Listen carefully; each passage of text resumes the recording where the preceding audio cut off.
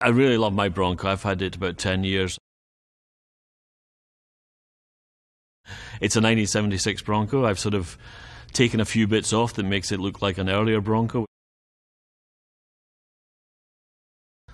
I think the Bronco is really special in just the history in terms of an American icon. It was really the first series that I think people really remember when you talk about Bronco. So we obviously used that as a starting point. Someone suggested, well, can we scan it as well?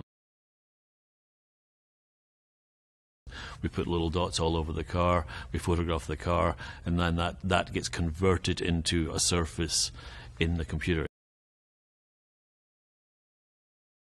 It's a 3D model that's been created using a measuring system photographically.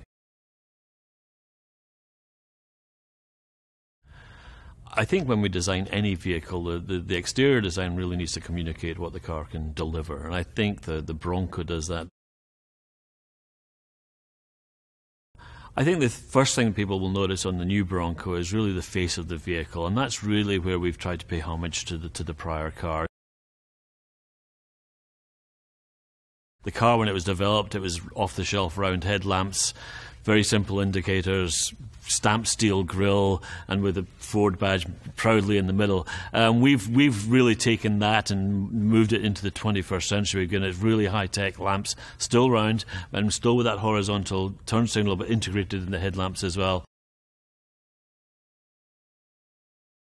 I think that's really something that's one way of just taking that element of an original car and really moving it forward.